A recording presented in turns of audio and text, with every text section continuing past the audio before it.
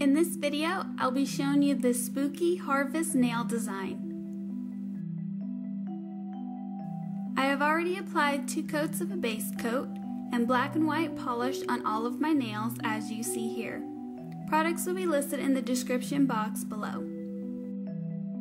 Start off by applying liquid latex or Elmer's glue on the skin around the white nails. This will help with cleanup later when we are finished with our purple ombre. On a makeup sponge, apply a dark purple, a medium purple, a light purple, and a medium purple polish. Then dab the sponge with the darkest shade near the cuticle on the white nails. Add as many layers as you'd like until you are happy with the results. Remove the liquid latex or glue with a pair of tweezers.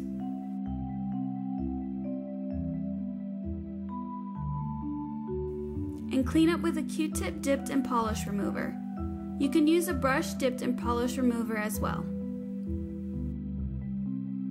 Apply a top coat on the ombre nails to seal in and smooth the polish.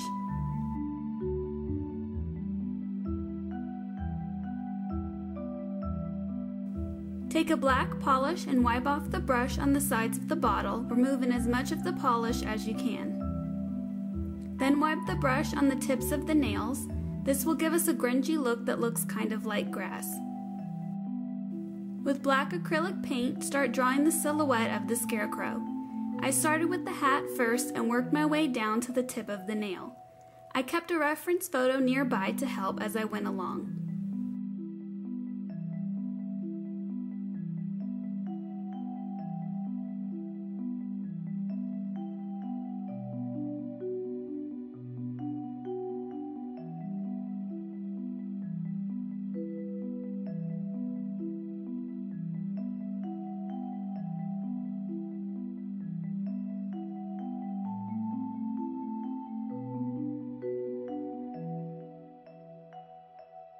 On the ring nail, draw a fence.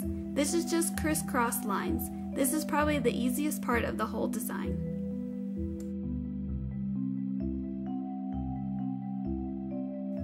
On the index nail, draw a cornstalk. This is just lines of various sizes with short curved lines for the leaves, coming out of both sides of the lines.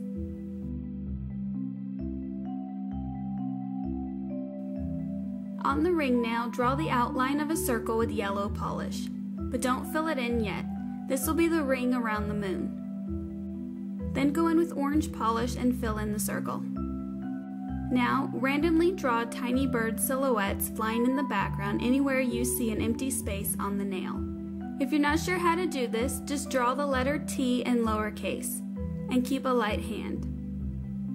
Apply a fast drying top coat to seal in your design, and that's it, you're done. I hope you like this spooky harvest nail design. Don't forget to share, like, and subscribe to my channel for future Halloween tutorials for the month of October. And thanks for watching!